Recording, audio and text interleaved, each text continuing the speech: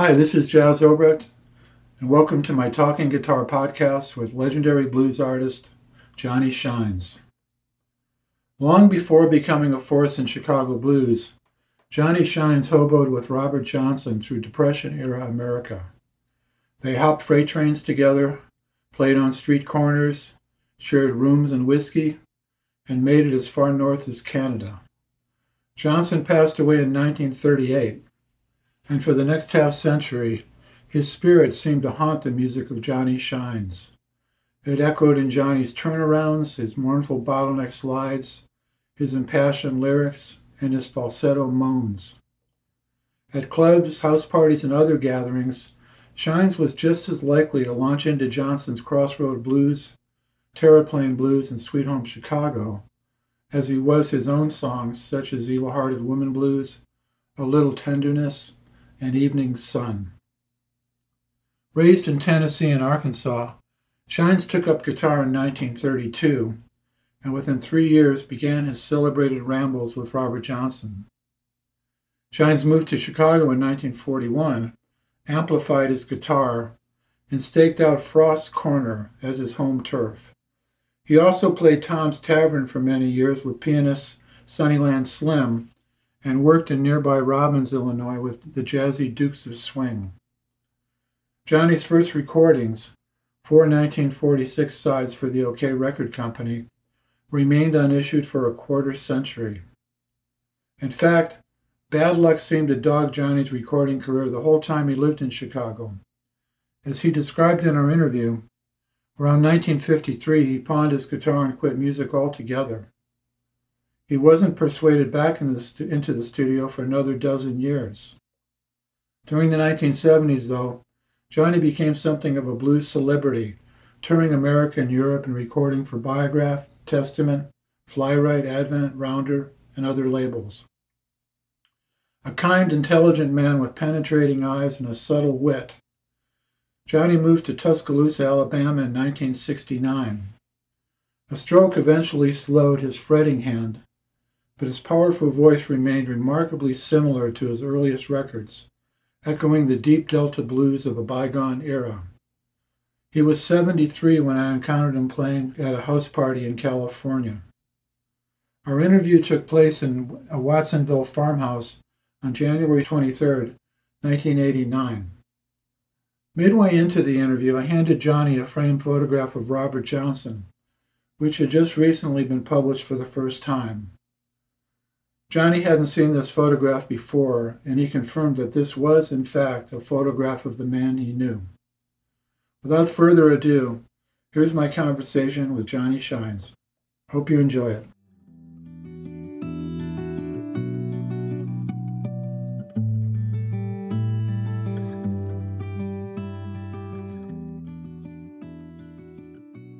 What led you to decide just to give up music? Didn't you?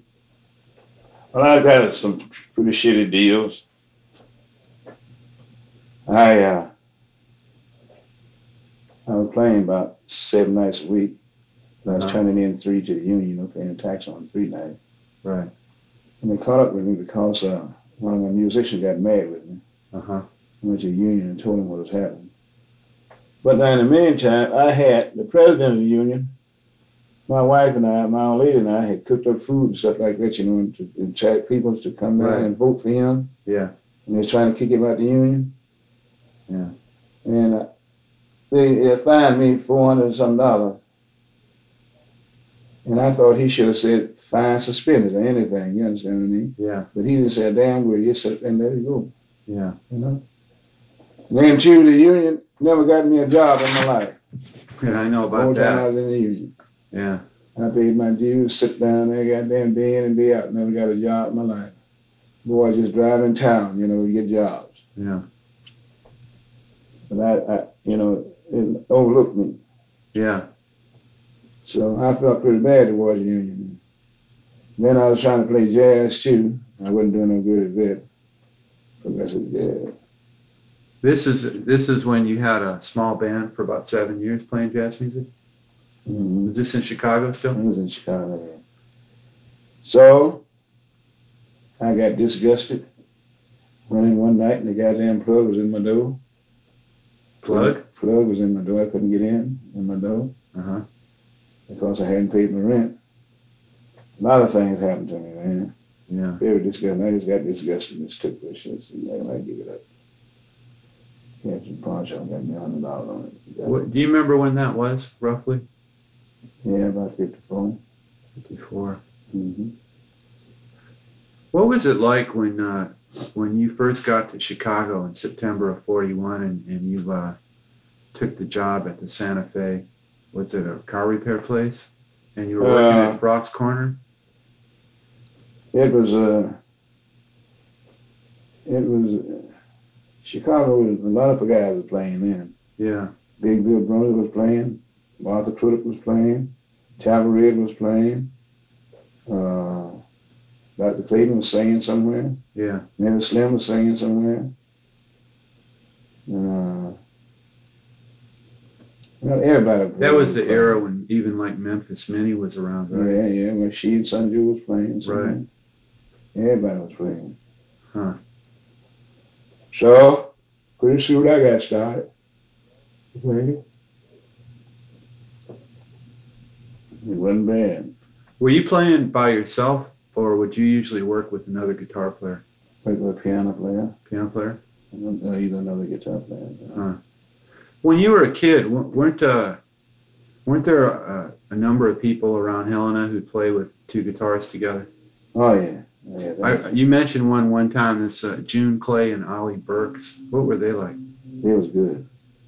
They was good as a team. They was two stepbrothers. Uh-huh. Mm-hmm. Did you know them when you were young? Mm-hmm, yeah. You started playing, you were a little bit older than 17, I heard?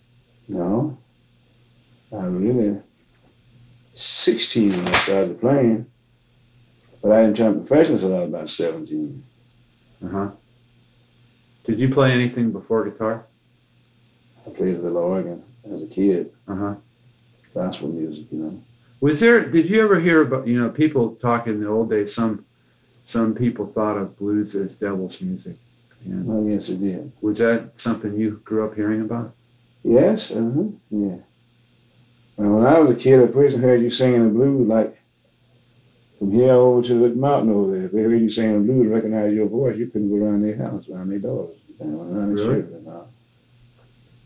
Is that why bluesmen would travel around? That's why real bluesmen, no, that wasn't why they traveled around. They would travel around to make paydays and things like that. And that was cash money being out, you know. So you want to play the night after they got paid, on the day they got paid? Mm-hmm. Huh.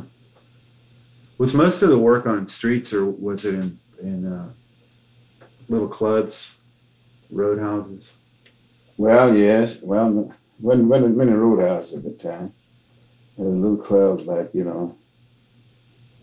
And you see, after probation was broke, whiskey come back. Yeah. But then you could go into little taverns and play, you know. Yeah. But you went in on your own. They wasn't hiring you. Uh-huh. You went in on your own lots of times. Then lots of people would hire you. But many times I went in on my own, just went in and sit down, and the guy said, "You play?" "Yeah." "Stay, sit around, play us a tune or two." You sit there and play all night. A lot of people pitching and looking down. Uh-huh. Sit there and make yourself $7-8. Really? That's good money in those days. That was good money in those days. People waiting for much less than that for a week. Yeah. Mm-hmm. Well, do you remember the very first songs you ever learned to play? Mm-hmm. Jim String, Bumblebee Blues, Rolling Tumble. Jim String? Jim String, Bumblebee Blues, Rolling Tumble. Mm-hmm. What's the first song? Jim String. Jim String? Yeah. That was a song about pimp Uh-huh. and his whore. Huh. He killed his whore. And that's what the song's all about. Jim String killed Lou one Friday night. Where did you learn that? Well, I learned the song from my brother. Uh-huh. Mm-hmm. See, my brother's a guitar player too. Did he ever make a name for himself? No, he never played professional. Uh-huh. What was his name? Willie Reed. Uh-huh. Who was Willie Tango? Well, Tango was a boy around Memphis there. He was one of the good ones, played a lot of popular numbers and things like that. Jazz. You knew him when you were a few years older? Mm-hmm. Huh. And what about little Buddy Doyle? Little Buddy Doyle was a midget. Well, he was a dwarf, brother. Everybody called him a midget. He was a dwarf. Uh-huh. Because he was wide as your eye across the shoulders. He Was, was just about that high. was he a guitar player? Yeah, he was a guitar player. And Alan Shaw. Alan Shaw was a guitar player. Are these all guys you hung around with in Helena? No, in Memphis. So when you were in Helena, who did you know? I didn't play, well, Houston Stackhouse, about the only somebody. Really? Robert Johnson. Mm-hmm. Well, you met Robert a little later, right? Yeah. 35 or something. Mm-hmm. Was that through a piano player I read? M&O. M&O. I brought you a gift. I don't know if you'd like it. Thank you.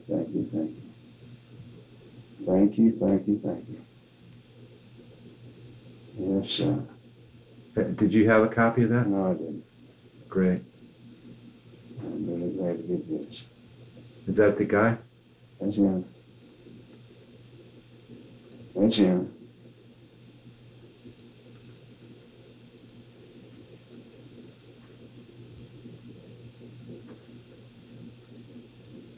Yep, that's him. Do you remember that guitar? No, I don't. Looks to me like a Gibson. No, I don't remember. He sure had beautiful hands, didn't he? But it might be the one that we bought in Steele, Missouri. We bought a flat top in Steele, Missouri. Uh-huh. This is not arch top. But he really, he liked that arch top. Cigarette smoker too, huh? Yeah. Yeah. He was a little guy, I heard. Yeah, he's a slim. Was he tall as you? Just about. What do you think he would have thought if he had known just how much it would have meant to people in time? Hi, how are you? Hey. Can I repeat your question? I wonder if he could have known what time would have done to him, you know? That 50 years later there'd be guys coming to find you to ask you questions about him, or that people would talk about him like he was Charlie Parker or John Coltrane or somebody. Well, to me, he was just as great as Charlie Parker. Yeah, to me too. You know, because the man did everything they did. Whatever you did on the horn or on the piano, he figured he could do it on the guitar. He did it. He didn't look for it either. I never seen him practice. Never seen him look for nothing. Really? Just sit out to the guitar and play it. Whatever you want to play, he played it. Uh-huh. Never seen him look for a chord. I know many chords he never heard of. He just, He didn't make because he couldn't read music. he couldn't. Could he read or write? Yeah, he did. Uh-huh. But I didn't know this until many years later. Just a few years ago that he knew how to read and write. Because he never did write anything. Uh-huh. I saw him pick up a newspaper try to read anything like that. Did you do much playing together with two guitars? No, he didn't like that. How would it work? He'd go one way and I'd go the other. We was working the streets. And you just walk up and down? Mm-hmm. I'd go over here and start playing. He'd go over here and start playing. He'd draw his gang, I'd draw mine. Uh-huh. What would you use for a slide or at that Bottleneck. time? How would you make one? Well, you find a bottom, long neck bottom. You just break it off and try to get some pliers on another break it off that I got out where you could use them. Uh-huh. Mm-hmm. Did you see Robert do that? Yeah, I did it too. I understand that one of the players that you guys really admired was Lonnie Johnson. Who? Lonnie Johnson? Oh, yeah. Was he like the top gun guitar player in those days? Hmm? Was he like the top guitar player in those days? Him? Yeah, Was he one of the top ones? yeah. He was the top. That's what I wondered. Yeah. Yeah. I've heard that if he was a very great jazz guitar player, but because he was black, they didn't want him to record that much as a jazz player. Have you ever heard that? I don't know why he didn't record that much, but I know he didn't record that much. Yeah. I remember one record of his was strictly jazz. And boy, he was so goddamn fast. Woo! Yeah. with a straight pick. Yeah. Huh. You can use a straight pick like every man uses 3 fingers. Yeah. I've seen guitar players use 3 fingers when as fast as him. Huh. Yeah, he had a great left hand too. Mm-hmm. Huh. Did you use a pick in the early days? Yeah, but I always did use finger picks. Even use flat picks of I had to. But I always use finger picks. what kind of finger picks did they have in those days? The metal ones? Another ones. Yeah. I'll bet guitar strings were pretty awful back then. You broke up a lot of guitar strings. I know. Yeah. Because at that time, I didn't know how to play in all the keys. Right. And I had to use a capo to change keys lots of times. Uh-huh. So, that is hard on a guitar string, you know. Yeah. Flatten them down and tuning it with the clamp on, you know, pulling it, flapping off of them. Yeah. And the guitar string would rattle and break. What would you have a store-bought capo, or would you make one yourself? Make one yourself, or you buy one. How do you make a capo? You take a pencil, Uh-huh. a string, put the pencil around the neck, wrap the string around it, from the back side, pull it up tight. Uh-huh. Just as good as any cable. Or maybe rubber bands might work. Mm-hmm. When you and Robert were traveling together, what would you do when you first got to a town? I just try to find out where the black neighborhood was. Uh-huh. Take the railroad track, walk down the railroad track, just watch, see which side the black kids on. Uh-huh. It's the other side we find the black kids on, that's the side we go on. Right. Because that's where it was the back side, you know. All the town was segregated then. Yeah. Whites on one side of the track, blacks on the other. Did you both have a guitar Mm-hmm. and your clothes, I assume, and that was it? Your clothes on you. Yeah. Mm-hmm. Where would you what would an average playing day be? All day. If the money was still happening. Yeah. Because we didn't have no particular place to go. Yeah. And we just got in a town. That's why I said people started giving us nickels and dimes. That's why we started playing it. Uh-huh. That's why we play as long as it was nickels and dimes. So when we quit, then we just walk on off. Were there any places where you did better than others, like favorite towns or favorite types of gatherings that was the most profitable? Well, St. Louis was a profitable town. Uh-huh. And Memphis was a good town. Memphis was always good. You never got to be too well known in Memphis. Yeah. Would you play down on Beale Street or? You had to go down to Henry's Park and play with the guys down there. Uh-huh. You know, the guy over here had a big crowd. And you strike up over there. Probably you pull half his crowd or all his crowd. You pull all his crowd, that's what we call head cutting, you know. Head cutting? You just cut his head. Yeah.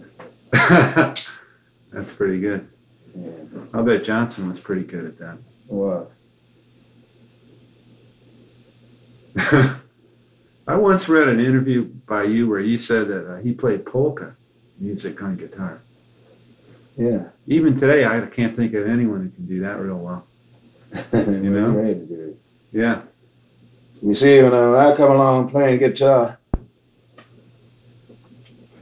that's the time you wake up in the morning, you didn't have no money at all. And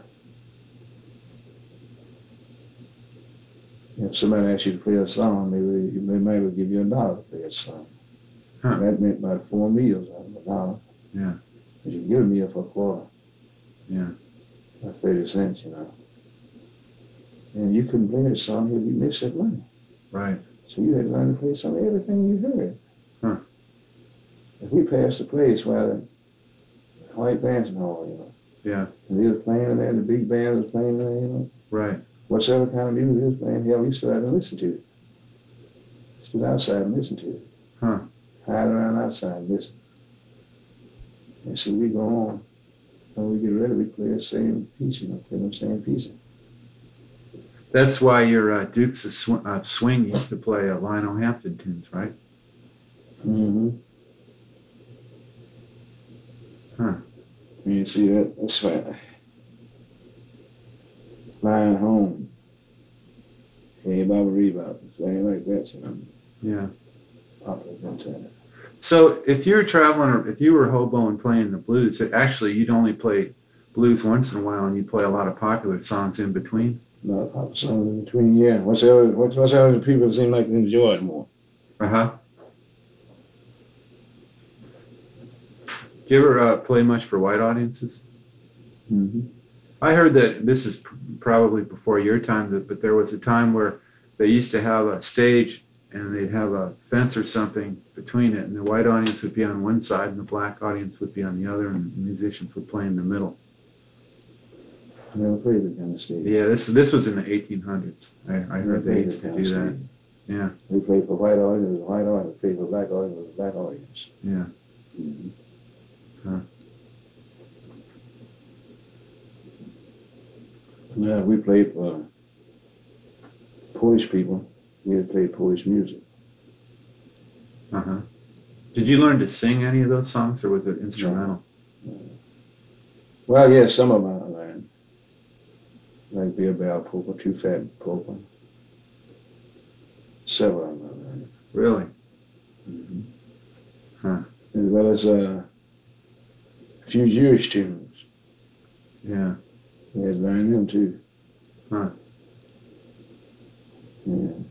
Now, it's something I've been curious about. When you talk about copping a freight, right? That they used to do that. Would you like jump in an empty boxcar and then just go wherever? Whatsoever. If the empty boxcar was handy, we get in it. If not, we get on it. On the top of it? Mm-hmm. And then you're stuck with riding it till whenever it stops, right? Mm-hmm. Yeah. Yeah. Southern thing hitting you upside the head. Do you think of that as a good time of your life, or Well, it's some of the best of the time. Because I had to make my own way through my own skills. Uh-huh. And I felt more free of them than any other time, you know. But now, if I got into a town like tonight, on Monday night, Uh-huh. by Thursday, I'd have me a job somewhere. Because at that time, the police was bad about picking you up for vagrancy. Right. And I always had a job to go to. Where you work at? I work at City Place. Yeah. How long you been there? Well, 2 or 3 days. He knew you when you went there and everything. Because if you was a stranger, everybody knew you was a stranger in town. Uh-huh. Everybody knew everything you did. In a small town thing like that. Yeah. So I'd be working at a gas station, car wash, gin, or anything, you know. Yeah. Was there ever a time in your life where you just lived solely as a musician? Yes, those was a time. Before Chicago? Yeah, before Chicago. Huh. Yeah, when I was traveling up and down the road, those was the time I was living solely as a musician. Huh. With the exception, I was get these small jobs, you know, dishwashing, brushing dishes, or something like that. Yeah. And I got into a town that had to say I had a job. I worked for Mr. So and so, you know, police enforcement. Did you play guitar all the time in those days? I mean, did you feel like it was part of your soul, or? Well, it was. Mm-hmm. See, now, these jobs are just for sidelines. It's something to keep the police off of me. Uh-huh. And I was living off the guitar. I'd come and get off and work in the evening, come and get my guitar, walk down the street, be playing real slow, you know. Uh-huh. So I said, hey, come over here. You know, and that's why we pitched the party at. Uh-huh. Like that, $78 that night. I wasn't getting that much for a week's work. Yeah. Getting $4.75 like that, for $35 like that for a week's work. Yeah. Boy, that really made it worthwhile. What were your favorite guitars back then? What kind? Hmm? What were your favorite guitars? Well, I had a little black Regal guitar. Reagan? Regal. Oh, Regal. Yeah. Regal. Yeah. And later on I had a Kalamazoo like Robert had. We both had it. What was that kind of guitar? Kalamazoo was a Gibson with the flaw in it. Oh, was that yeah. Okay. So that would be a round hole guitar? No, the Kalamazoo then had F-holes in it.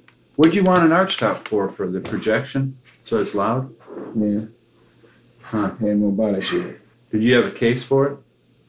No, you know, okay. Just throw it over your back? Mm-hmm. Did you or Robert spend much time playing guitar when there was nobody listening?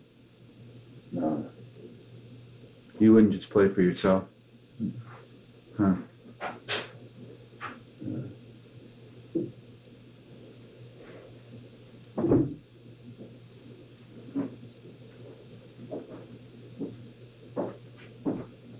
What kind of a guy was Tampa Red? Tavern was one of the best guys I ever was. Very good natured, kind person, open-minded. Sure was close to his wife, wasn't Yes, he was. he? Yeah. They were close to each other. Huh. Those two people were close to each other. Did you know Big Bill at all? Oh, yeah. Was he fun? Yeah, Big Bill was fun. You know, he was a hell of a guitar player when he was younger. Big Bill, yeah. Big Bill was a hell of a man. Did you know Memphis Minnie? Oh, yeah. I understand she was a hellion. Yeah, she was good. Was there something where you two didn't get along? You remember me? Yeah. No. We got along. Huh. I never had no problem out of it myself. Huh. When you first started recording, why didn't you play slide on those sessions? Why didn't I play slide? Yeah. I didn't want to. Yeah. I was picking pretty good then. Yeah. Did you learn slide and picking at the same time when you started out? Well, yes, I did. See, when I'm picking, I don't know whether you notice or not, most people think it's two guitars when I'm picking by myself. Yeah. Well, that's because I was able to carry my own background. Because you carry your own background? Mm-hmm. By using 4 By fingers? using the 2 fingers and the thumb. I was able to carry my own background. I noticed you were doing that on stage by playing the bass line with your thumb. Mm-hmm. Steady Mississippi sort of bass. Mm-hmm. Yeah. Would you consider yourself a Delta blues man at all? Well, that's the biggest I am. I'm sorry? That's what I am, a Delta blues man. Wait. I'm now considered the king of the Delta blues. That's right. Mm-hmm. Yeah. Did you ever know Son House? Well, I learned of Sun House later in the years. I didn't know him too long before he died. Huh. What was it? What's a get back? Well, now that's right. Say, for instance, you live here and you sell whiskey, foreign whiskey, you know. Uh-huh. You know, Saturday night you're going to have a get back. You just take the beds and things down, Uh-huh. follow through sand on the floor. Yeah. Now, that's one way of washing the floor, putting sand on the floor. Yeah. And you put a crab table in the back room back there. Uh-huh. Card table somewhere as well. People play cards. And let them dance in here. And the musicians in here. Yeah. They dance now. So you used to play for those? Mm-hmm. I read Put a table, put something across the door, something across this door here and sell fish. Uh-huh. Or You barbecue it or fry it? fried fish. Mm-hmm. Uh-huh. I read somewhere that you said once you used to play in places that were so tough they used paper cups so people wouldn't smash and fight. Mm-hmm. Yeah. Really? Yeah. I was playing in a place like that there in Memphis, and the guy got to fighting with the 2 other guys and one of the guys' wife. And the woman cut his guts out. Really? Mm-hmm. She cut him down. Killed him? I'm quite sure she did. Yeah. And Walters picked up outside and walked out. You were with Robert? And Walter Horton? Mm-hmm. Oh, man. We saw him get cut and he fell. Walter and I just walked out because we knew he was just about dead. She cut his guts out. Oh, man. I heard, what was this? He lost some guitars in a fire one time? That was in West Memphis. What happened there? Well, Rob and I walked out to get some food or something, you know. Uh-huh. And on our way back, we looked up, saw this place afire. I said, Rob, that looked like where we live at. I said, yeah, it sure did. Sure, when we got there, that's what it was. Uh-huh. Hunt's Motel. Hunt's? Hunt's Hotel, yeah. Hunt's Hotel. This is a black fella had a little place there. Nothing but a rooming house. Uh-huh. You know, he had them paper walls and things like that shit. Rooming house then with the shit. Yeah. Just a bed, basically, huh? You fall in your room and definitely fell in another room. Yeah. Was Johnson, was he mostly known as Robert Spencer or Robert Dodds back then? Johnson, all that. That's all you ever knew? Mm-hmm. There's a He story. didn't tell me anything about the Spencer and Dodge and all that shit. No, did he talk much about his stepfather? Or His stepfather, what he talked about. Did he like him? Yes, he did. Huh. Mm-hmm. Yeah. But now, to be talking about his stepfather, I never knew which one of his stepfathers he was talking about. Yeah, he had some, didn't he? Yeah. Huh. Do you know any of his relatives? Yes, I know one of his sisters. Uh-huh.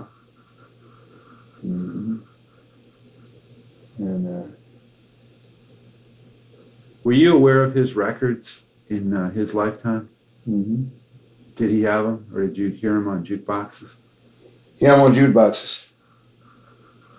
Huh. Was he proud of having recorded? He was very proud of it. Like the idea of getting out there, which was a damn good idea, being able to get out there. Sure had an effect on music. You know, I think of him as one of the very first people to play rock and roll in a way. Like his boogie beat, it was different than Blind Lemon's and other people's. Mm-hmm. It seems like his is the one that really started it, you know? Maybe as it traveled through other musicians, through you, through Muddy Waters and other people. Mm-hmm. It really, to me, that's one of the first places Well, it began. I know we played rock and roll, but it just wasn't under the same beat, but just wasn't called rock and roll. Yeah. So, Did you have a sense that he was going to have a short life? hmm? Did you have a feeling that he would have a short life? Robert? Yeah. No, I never did. It was very hard when I heard he was dead. Yeah. I just couldn't believe it. Yeah. There was sure a lot of mystery around it for many years, wasn't there? Well, yes, it was. Tell you the truth about it, Honey Boy Edwards was the one who confirmed it with me that he was dead. See, Sonny Boy said he said Robert died in his arms. Uh-huh. Sonny Boy was such a big liar. This Rice Miller, the other Rice one? Miller, yeah. Rice Such Miller. a big liar that I just still couldn't believe Robert was dead. I just looked in the day to walk up on him somewhere. Yeah. You know? As I traveled around since I've been playing professionally, you know. Yeah. Since I made my comeback, I looked in the day to walk up on Robert walk up on me. Really? Mm-hmm. Do you ever feel his presence? Yeah, many times. Huh. Many times. Did he have any favorite sayings that he used to use, expressions? Was he like a hip talking guy? No. Well, he talked a little hip, all right, which we all did, you know, because that was the present language at that time. Uh-huh. Like, yeah, man, you know. Yeah. Look, Daddy, son, look, baby, son, you know, like that. Yeah. I still use it. I'll call you baby, honey, and, you know, thing like that. Yeah. Which, you know, I know you're not a baby, you're not a honey. Yeah. But it's just something that comes out that way, you know? Yeah. And lots of people look at me, you know, and they say, is he funny? There's a story that you played on a radio show in Detroit, the Elder Moten Hour. Yes. What's that about? Do you recall any Well, of he that? was a preacher, Uh-huh. and he broadcasted out in Canada. And lots of people could pick him up back over there in Detroit, you know, all over Canada. Yeah. He was a preacher, sanctified preacher. Uh-huh. And he wanted a lot of music with his outfit, you know. He had a pretty good sized choir. Yeah. Robert Calvin and myself, we'd go in and play for him. Calvin? Calvin, that was my first cousin. Uh-huh. I mean, he had to leave the United States. Calvin did? Yeah. What was his last name? Frazier. Oh, yeah, right.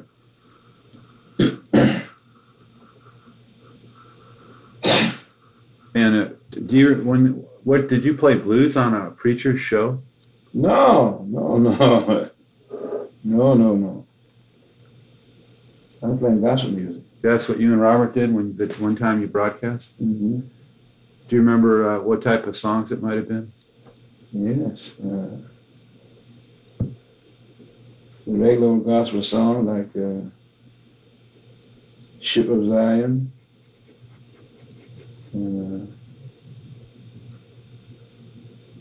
Stand By Me, When the Saints Go Marching In, Just Over in the Glory Land, see some of that. Yeah. What's the story on Take Your Closer Walk With Me? Did Robert Johnson write that? No. That's been written, you know. Yeah, but Robert didn't write it. Just a Closer Walk With Thee? Yeah, that's it. No, Robert didn't write that. Huh. We met that song in the road. Huh. Was it true he could hear something once or twice and then he'd just He could hear it once. Not twice, once. It's like we sitting here talking on the radio we playing. Yeah. If Robert heard something on the radio he liked, he never stopped talking with you. He'd right on talking to you. Tonight, or tomorrow, or sometime, all he'd play the guitar and play the song. Note for note, chord for chord, word for word. The only other person I've ever heard that about is Mozart. Who? Mozart, the great classical composer. Yeah. They said he could do it. That's amazing. Have you ever met He was him? way before his time, that's all. Man had to go. Huh. He was a genius. Huh. See, why I say he was a genius, because chords, the thing, that he had never heard before, he'd hear it on the radio, he never found to look for that chord, he just picked up the guitar and make it. Uh-huh. Would you keep your guitars in an open tuning or regular? Regular tuning. Really? Most times. Yeah. Even for slide? Even for bottleneck? No, we tune them in open G and open A for bottleneck, open D. Uh-huh. Which one was called Vastapole? That was open A. Open A. So you tune Oh, up. that's about it. When did you get your first electric guitar? I bought a Kalamazoo in Chicago, another Kalamazoo, and I used a Delman pickup on it, Uh-huh. which electrified it. Yeah. That was in 41, 42. 42. Mm-hmm. Was Robert Nighthawk already in town then? Well, he came to town. Uh-huh. He wasn't already there. He had been there, though. Yeah. Robert Nighthawk and Honey Boy had been every goddamn there. Huh. Up and down, down Mississippi River. North and south. Is it fair to say that Muddy Waters is the guy who was the most responsible for changing the sound of blues in Chicago? Well, I think Muddy used his style, which was a Mississippi style, Yeah. of singing. And he changed the style of music. You know what I'm saying? I mean, through Willie Dixon. Uh-huh. See, a lot of people don't give Willie Dixon no credit for things that happened. Willie Dixon was the man that changed the style of the blues in Chicago. As a songwriter, producer? And a songwriter and producer. That man is a genius. Yeah. Yeah. And so, you want to hit song, go to Willie Dixon. Play it like he said, play it and sing it like he said, sing it. Even Willie Dixon can't sing a lick. Yeah. But just find out what he's talking about and do it, you damn near got a hit. Yeah. And in the days before that, wasn't the big writer, and way before your time actually, wasn't the big writer in town Tom Dorsey? Weren't Tampa Red and Tom Dorsey the big songwriters in Chicago in the 20s and 30s? Well, he probably was, but he was a jazz musician. Yeah, and then he became a gospel guy and kind of didn't want to. What led you to start a jazz band in the early 40s? Well, I didn't start a jazz band. A boy named Reed, he came over. He wanted a guitar player, and he came over. Well, I've been wanting to play jazz anyway. Uh-huh. And he wanted somebody to back him up. He was a damn good lead jazz guitar player. Yeah. When somebody back him up, and make chords behind it. He come over, him and I sit down, we went over a lot of songs. I learned the chords and play like that, Yeah. Learned how to make them. And we just went from there as a jazz outfit, Yeah. We picked up piano player, bass, things like that even need them. Where did you get such a powerful voice? I don't know.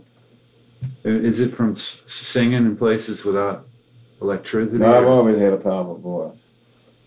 When I was a little boy like this, I used to stand and squeal. You know how children squeal?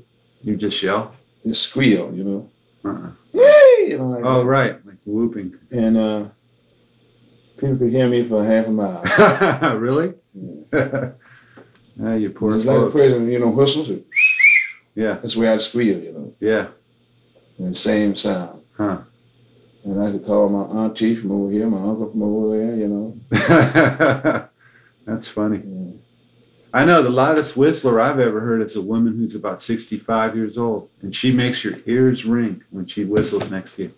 Yeah. It's my aunt. I had an aunt just died here a couple of years ago. She died here in Compton. She could whistle. Yeah. Are any of your kids musicians? Not myself. I understand your wife's quite a good singer. She is. Yeah. That's what I'm trying to do. I'm trying to bring her and my own band back out here. Who is sticking, Sticking? Yeah, playing good. Yeah. The band. Because he plays for my wife and he plays for me. Is this the guys on the tape? Is this your band? Well, I probably would use him, but he's really not in the band. No. Bart Tate? Okay. No, he's not in the band. Huh. What's the best band you ever played in? Best band I ever had was the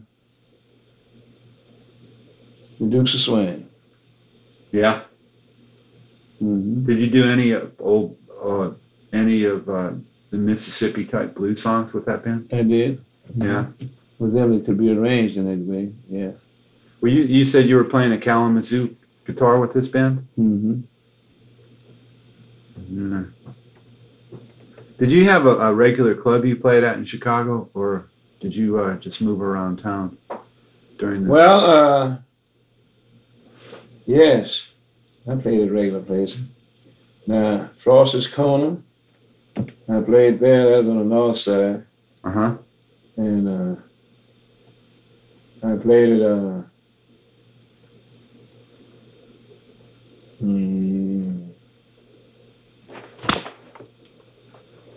at Tom's Tavern, Sunnyland. I played there for a heck of a long time. Then I played out in Robbins. That's when I had the Dukes of Swing. Played out there for about 3 years. Out where? Out in Robbins, Illinois. Robbins. Did you play that at like a supper club, or was it a dance place? It really was a club. Uh-huh. It was a club. Yeah. Which a few people did dance. And most of the people come there to listen and drink. Yeah. Have a good time, Yeah. Would you play slide guitar with that band? Mm-hmm. What advice would you give a guy who wants to like pick up slide, especially on acoustic? Say a young fella who's got some talent. What are the important things you got to know? Is learn all these chords on with the slide. Yeah, as far as Learn the chords, which is the complement with the slide to the dominant. Learn that. Learn how to place the slide, and then you go from there. Now, are you one of the people who believe that you should wear it on your little finger or your ring finger? Well, wear it on the finger you're most comfortable with. What are you most comfortable with? I'm most comfortable wearing it on my little finger. So you can chord with your other fingers? Mm-hmm. Do you think it's a good idea to lay your other fingers on the string to damp behind the slide, or do you like the sound without it? Well, it's depending on what you want to do. If you want to heel, well, then you heel behind the slide. If you don't, well, then you just let the slide ring. What do you think makes the Mississippi Delta slide so different from all the other types? Well, get down. I don't want to play it. Get down.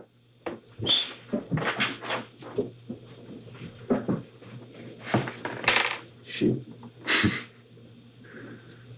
I can do without little dogs. I can do without dogs, period, in the house. Yeah, I read you. I don't deal with dogs in the house. Neither does my dad. No, and I like dogs. We got hunting dogs, but they stay outside. That's right. Yeah. I like working Year-round. dogs. Yeah. What kind of dogs your dad got? Oh, right now he's raising basset hounds. We've had beagles for about 15 years. We had Springer Spaniels. These are all field dogs. They go out hunting. He runs them for every day of the year. They're out there. He's got a pack of bassets right now, purebreds. They're kind of stupid dogs, but they sure can chase a rabbit good. Yeah. Yeah, I like them. They're friendly and they're just about this high off the ground, but they got a huge head, big ears, big snout, giant feet. Yeah. Yeah. That's another breed of bloodhounds, I think. Really? Yes, I really did. Huh. They sure have a scent, boy. Once they catch it, ferocious hunters. Mm-hmm. You do much hunting? Yeah. Yeah. Hunts. What do you like? Deer, rabbit, Uh-huh. quail, birds. Quail's a good sport. Mm-hmm. I dove hunts every fall. What's your favorite deer rifle? I don't use a rifle. What do you use? We use shotgun. With 1 or 2 slugs in it? Yeah. Yeah. I got an old Winchester 30-30 lever action rifle. In fact, I got 2 of them, and that's my all-time favorite. I don't know why, but something about that gun, it's just feels right. Well, depending on what you like, Yeah, what you're best with, you're most comfortable with. yeah. And I got a 8mm rifle Uh-huh. that I use once in a while still hunting, you know. Yeah. But the rifle shoots so darn far, you miss a deer, there's no telling what you're killing over somewhere else, you know. Yeah, that's right. But with that shotgun, you miss a deer, you can down there see what you know, where Yeah. the shot's going. It's not going to go more than a couple 100 yards. No. Well, you never can tell. Really? A shot goes much further than the person think it does. Really? I read about how far shots go and what size shots, how far they travel. It's a mistake. They travel much further. Huh. Depending on what they hit. Huh. What angle they hits it in. I know a 22 shell can go a hell of a long ways. Mm-hmm. One of those long rifles. Yeah, a fella come out of a place one night and something struck him in the leg and he put his hand down there and the leg was bleeding.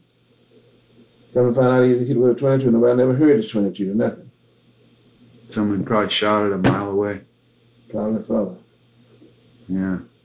Did you ever carry a gun during your rambling days? Mm-hmm. Pistol? Mm-hmm. But not too much because you're subject to being attacked by the police at any time. If you had a gun on you, well, then you went to jail. Yeah. Gun, see? Huh. Did Robert carry one? No, I wouldn't carry a gun. Was he a peaceable person? Until he started drinking. Yeah. He started drinking, he'd do any goddamn thing. Nothing too good for him to do. What do you like to drink? Well, wasn't one thing to drink. No, that fish made whiskey at that time. What was that? Corn liquor. Uh-huh. And Tin High, when the bottled liquor come in, Tin High and Dixie Dew. Uh-huh. Those cheap brands of whiskey, we drank that. Because that's what we was able to buy. We buy the better brands once in a while, such as Old Taylor, Old Granddad, Old Fish Shell, you know. Were you ever much of a drinker? That's all I would be. Really? Yeah. I had to have it when I went to bed, I had to have it when I woke up, I had to have it when I got up. Is this when you were younger? Mm-hmm. Or all through your life? Pretty well all through my life. Huh. For the younger, so. Do you ever regret becoming a blues man? No, not really. Was it worth it? Well, the experience has been worth it, yes. Uh-huh. Mm-hmm.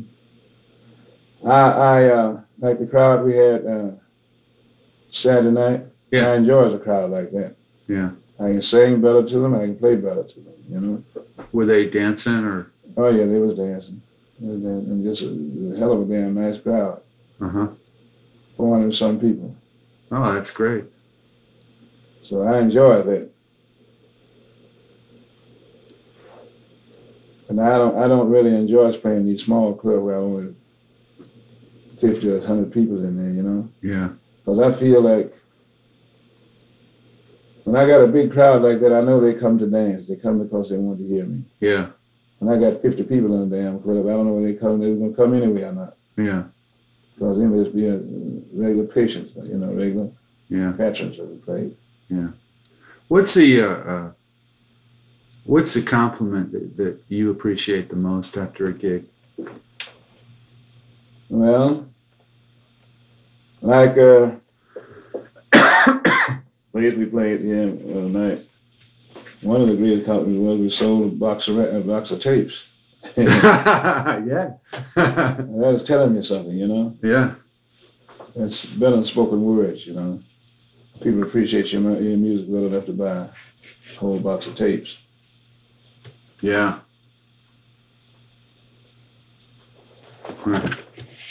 When did you make this tape? Last year? No, this year.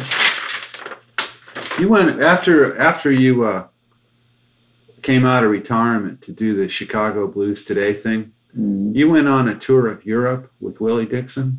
Yeah. What was that? What was that all about? Well, our booking agent booked us over there. So we had to go over there. If we wanted to stay together, we had to go. But me, I had said I'd never ride a plane. And when I knew anything, goddamn, it was in the airport. Yeah. Yeah, it was in the airport. I looked out there and this damn big 10 birds sitting out there. I said, shoot. I'm not going to get on that thing. And I thought about Willie Dixon's big family. Walter Horton couldn't do nothing but play music. And his only job? Yeah. Yeah. Sunnyland, as big as he could do at that time, was playing music. And if I don't go, it's going to break the gig up, you know? Yeah. So I went on and got on the plane. I drank 17 jiggers between there and Dusseldorf, Germany. Have mercy. Still didn't get drunk. Oh, too much. Why did you move back to Alabama? Well, my daughter died and left a bunch of kids. Oh, I'm sorry. And I had problems renting in Chicago. Uh-huh. And we were staying in the kitchenette, just wasn't room for them. Yeah. So we had to make some better arrangements. So my wife, she went to Alabama on a vacation. She found his house down there. She called me back and told me about it. I told her, I said, did she like it? She said, yes. I said, let me get it. So she got it, and I just packed up everything and moved on down. Uh-huh. Did you raise the children then? Mm-hmm. Were there a number of them? Yes. There was 7 of them. Boy. And one of my own made 8. Uh-huh.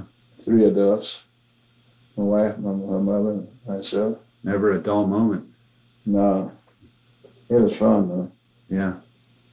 How long have you been married?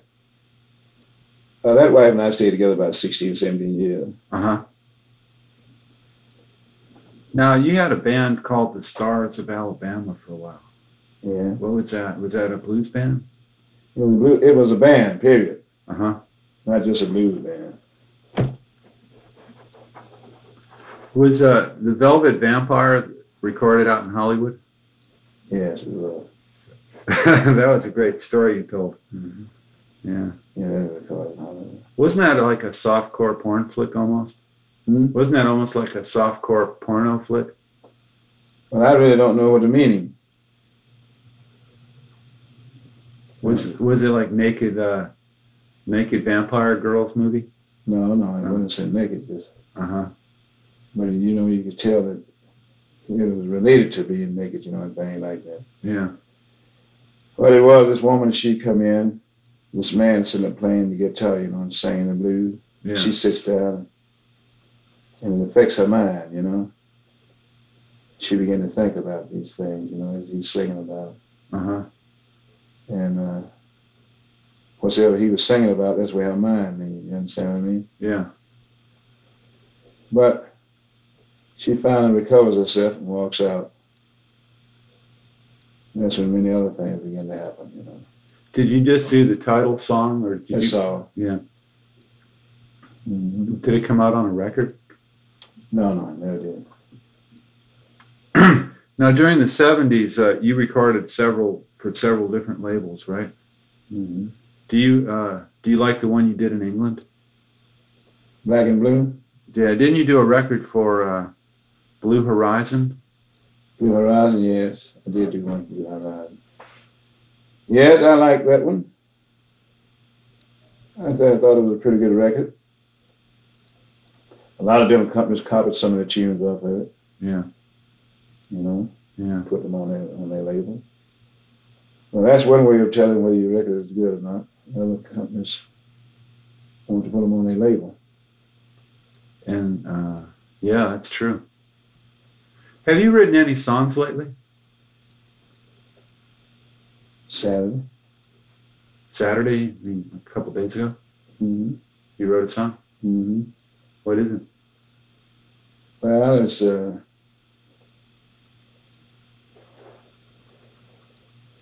don't remember the title. What do you think your best songs are? The ones you'd most like to be remembered for? Well, I really don't know. That's one. I don't know. That's the name of it? That's the name of it. Yeah. I don't know, yeah. And Little Tenderness. I'll probably be remembered for that one.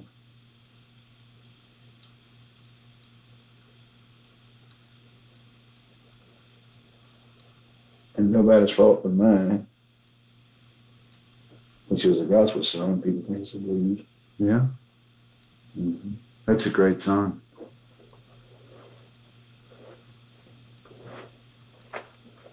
And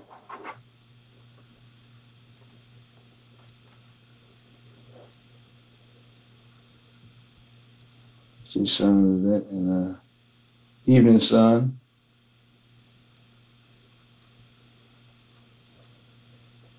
Those are the songs that rest in people's mind, most of them.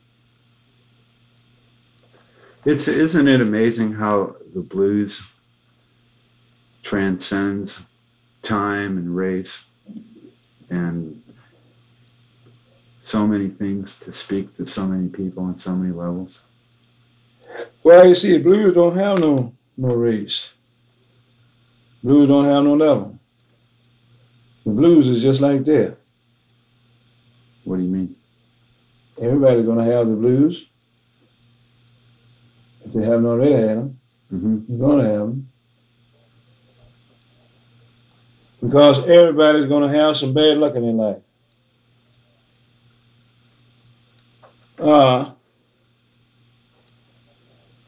They're going to be confronted with fortunes unexpected.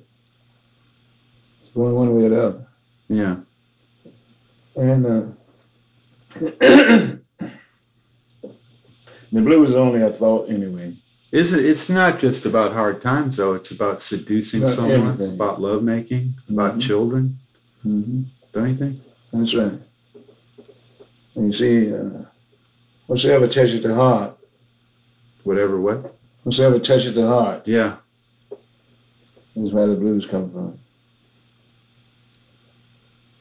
Yeah. Say, for instance, a man might go out here to the racetrack and win $15,000 or $20,000 at the racetrack. Well, he'll have a happy blues Yeah, sure. Real happy. because he's happy from the heart on out, from the inside out. And the man go out there and lose all his money. His wife told him she's going to quit him if he loses money again. He got a different blues. Yeah. What kind of blues do you have now? Well, right now I got the I want to go home blues. Yeah, you'll be heading back pretty soon. But I knew that was coming. Yeah. I knew that was coming before I left home. Did you do much playing before you came out? Yeah, I played that spot. I I played the chucker. I played the getaway. My wife played the getaway Friday night. Lisa's in Tuscaloosa? Mm-hmm. So how many nights a year do you reckon? Chucker, the getaway, the L and N. I played those three jazz. L and N? Mm-hmm. And the first one is Shucker? Chucker. Chucker. Mm-hmm. Chucker. Mm-hmm. Those are all in Tuscaloosa? Mm-hmm. How many nights a year do you figure you're playing? Oh, I don't have the slightest idea. Uh-huh.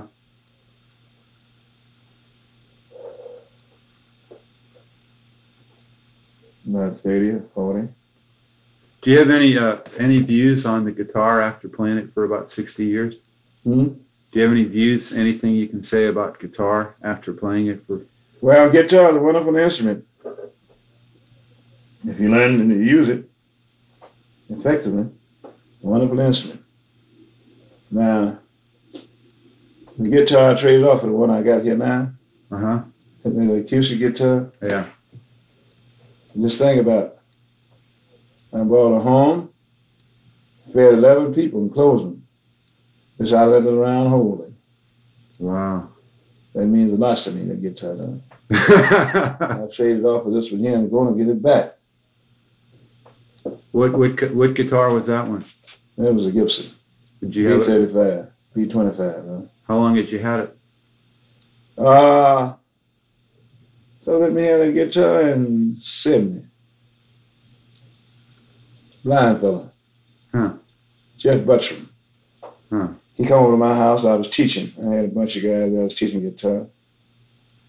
He sit there, he whistle all the time, you know. He sit there and listen. And finally when I quit, class broke up and everything, he said, it's the first time I ever heard a blues man teaching guitar. Yeah. He said, why you don't have an acoustic guitar? I said, I just don't have one. So he didn't say anything else. A few days later, one of the students come back over, and he had this guitar with him. He said, Jeff said use this guitar until he asked for it. Oh, wow. What a nice thing. Because I was trying to teach with electric guitar, which was a Yeah. little too rash for that acoustic guitar. Huh. For them to get the correct sound, you know. Yeah. So I used the guitar. I went to England with it. I come back, then I went to Germany with it, come back.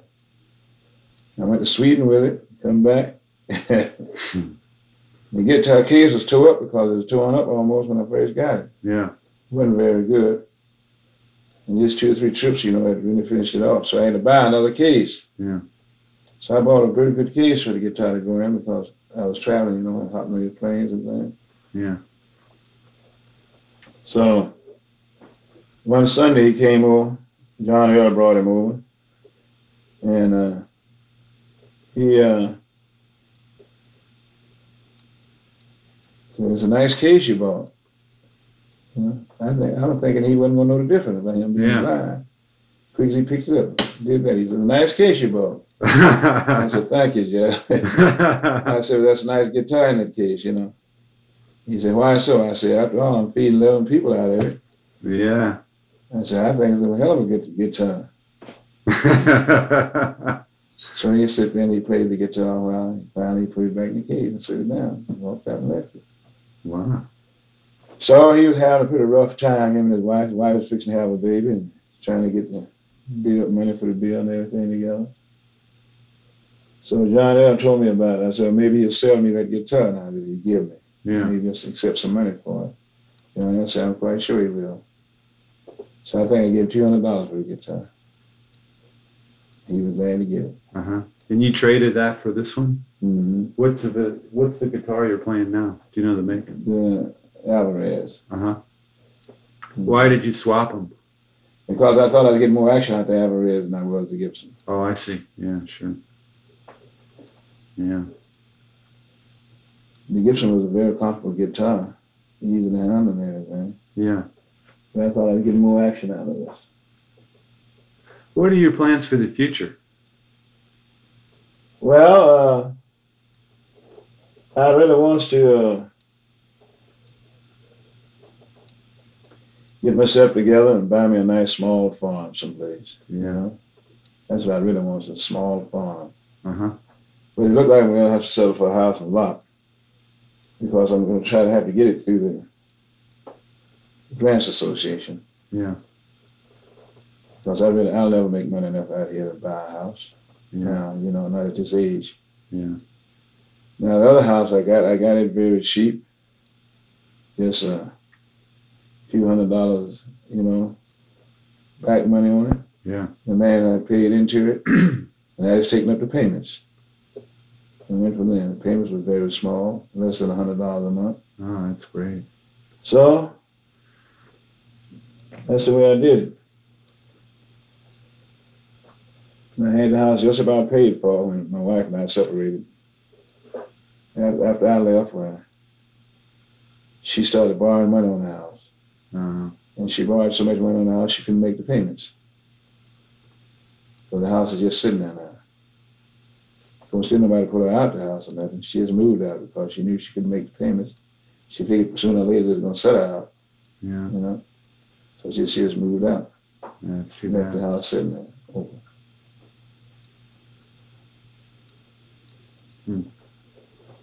You're what, 70 something now? 73. 73. Mm-hmm. No thought of retiring, huh?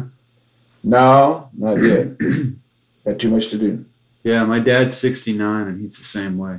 He just got himself that small farm. Yeah. And that's what I want, a small farm, 5 or 10 acres. Preferably a 10-acre farm. I Yeah. put a nice catfish lake on it. Uh-huh. A nice trout lake, you know. Yeah. Let people come and fish, have fun. I like to see people enjoy themselves. Do you like to garden? I love to garden. And about an acre of garden space. Just 1 acre would be enough. Sure. Mm-hmm. One little tractor. One little tractor, Yeah. this rotiller. I like this rotiller that Yeah. you make, you know, the tines on the back. Yeah, sure. Mm-hmm. I like that. You'll probably always be interested in music. Oh yes, I love music. See, I can hear something in all kind of music. It's good. Yeah. Makes me know what it is: jazz, pop, rock, ballads, Yeah. gospel, symphony. Yeah. It makes no difference. I hear something. It's good. Arrangement, listen to the arrangement. It's some kind of beat or something. You know what I'm saying? Yeah. A rundown or something. Huh. A stationary chord or a movable chord. I can always hear something in music that's good for me. Yeah. Mm-hmm. Well, this covers what I'm looking for. Yeah, I love all music. I can listen to all music. Some people say, I can't stand this. I can't stand bluegrass. Heck, I like bluegrass. Yeah. You know? Huh. And mountain music, I like mountain music. I do too. I like the old country music that's kind of out of tune Mm-hmm. from what we're used to hearing. It wasn't Rollin' and Tumblin', that was kind of, if you hear the 1920s recordings of that, it's kind of tuned differently than the way we tune today. Yeah, well,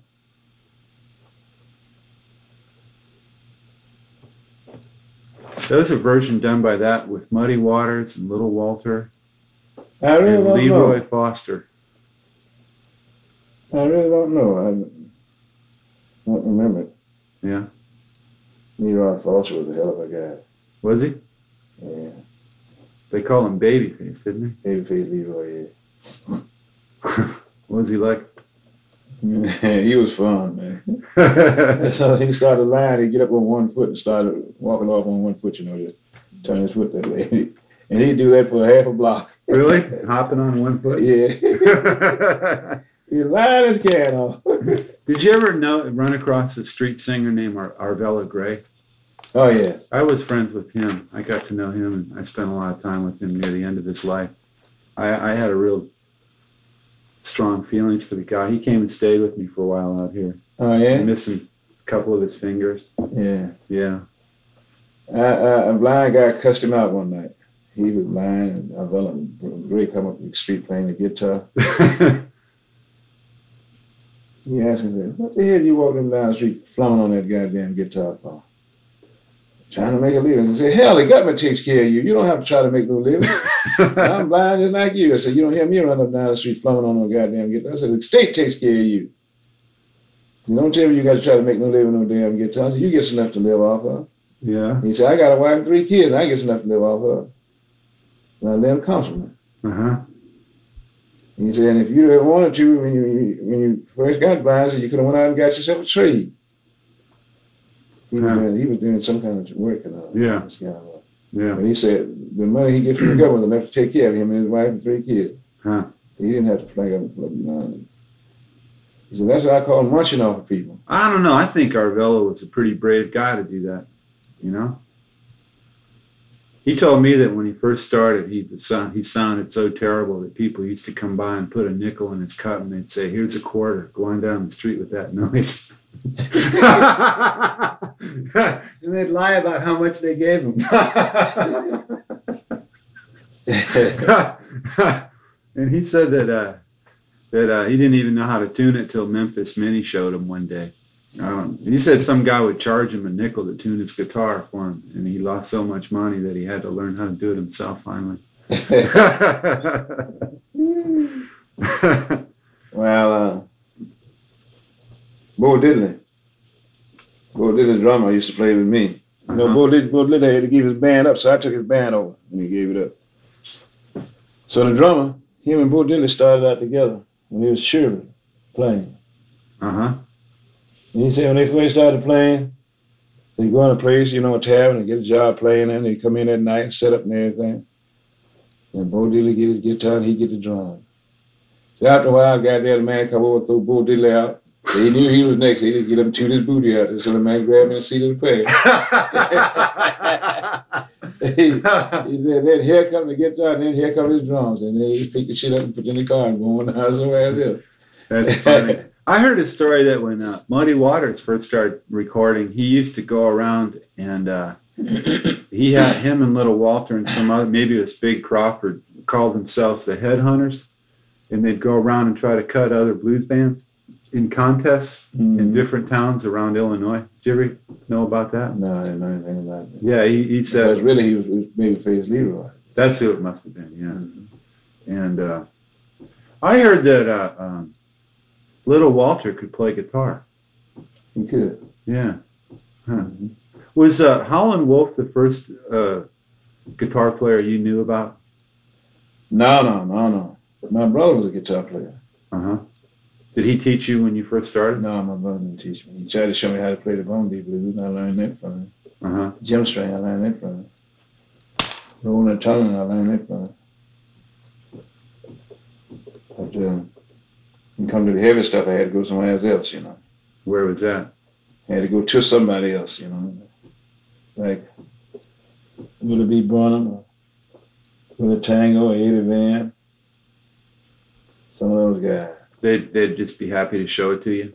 Yeah, they'd show it to me. Huh. Was there ever a time when people referred to you as Little Wolf? Yeah. When was that? That was when I first started playing. How'd that come about? You see, I was playing mostly songs that Wolf was singing around the people. Yeah. Because I didn't know too many other songs. And when I started on Wolf's guitar. How'd that happen? Wolf set his guitar down to take a break. And I'd sit there and watch him at night. And I said to myself, hell, I can do what Wolf's doing. So I picked his guitar up and started freeing the hell out of it, you know, singing his song. So when Wolf come back, I had the giant jumping, you know, everybody was dancing, going, it's like it was when he was playing. That's funny. I set the guitar down. Before that, they called me Jim String. Huh. After that, they started calling me Little Wolf. So all around through the country, they called me Little Wolf, you know. Yeah. And I started playing it professionally. They still call me Little Wolf. But Little Wolf died out. It was Johnny Shines, you know. Yeah. Yeah, Little Wolf died out. Was your born name John Shines? John Shines, that's right. No middle name? John Ned Lee Shines. What's the middle name? John Ned Lee. Ned Lee Shines. I had 2 middle names. Is that from your grandparents or something? That is from my uncle and great uncle. Ned was my great uncle, and Lee was my uncle. Yeah. When's the first time you ever saw electric guitars being used? Electric guitar being used? I think the first electric guitar I saw being used in Chicago by Big Bill or something. Anyway, Memphis Minnie was playing it. She's playing at Don's Den at the time, which at that time called the White Elephant. Uh-huh. I went out there. She was playing electric guitar at that time. But I don't know if I saw Big Bill playing before that or not. I really don't remember. Yeah. I hear he was real helpful with getting guys gigs, and he was. Yeah. Real helpful. Huh. Big Bill was, well, Tavern the same way. Those two guys were mountain of men, you know, the ones musicians. Yeah. Blind John Davis told me that when Tampa Red's wife died, he just didn't have any heart left and didn't much want to play or do anything anymore. Did you find that to be the case? From the Tavern? Yeah. But I wasn't around Tavern after his wife died. Oh, you weren't? No. Do you remember the house that Lester Melrose had? Or Tampa's house? Where they'd record? Yeah. Well, they didn't record that at the house. It was a rehearsal place? Rehearsal place. Yeah. Mm-hmm. Huh. Did it come as a surprise to the blues community when white people started to pick up on it in the 60s? Well, that's when it became rock and roll, yes. Yeah. I'm quite sure it was quite a surprise to most of us. Because a lot of us said we wasn't going to play no rock and roll. Yeah. Mm-hmm. So many said they never played rock and roll. They're playing rock and roll now. Do you still perceive a segment of the black society that doesn't approve of blues? Are there still holdbacks to that? Well, yeah, you got a lot of black people that don't go for blues.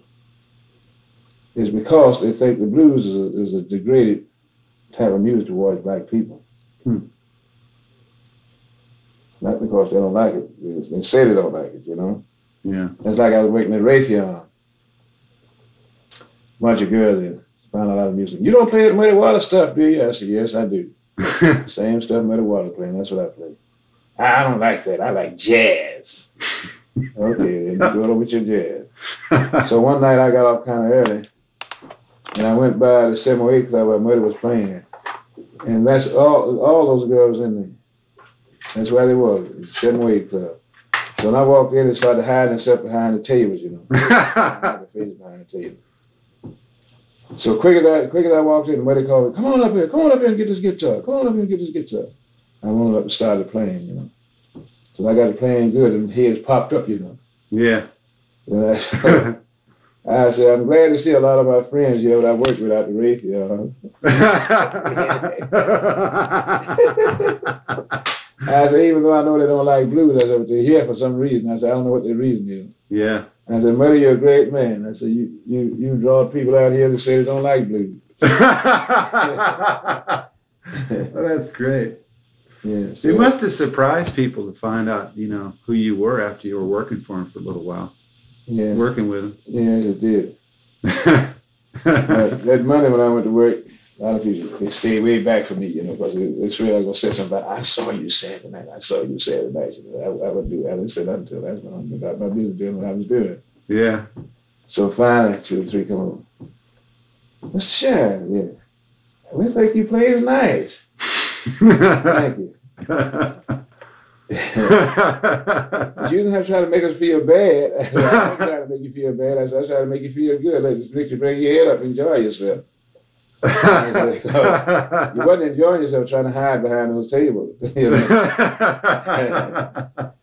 So please, I let you know where I saw you and everything. Then you can straighten up and enjoy yourself. That's funny.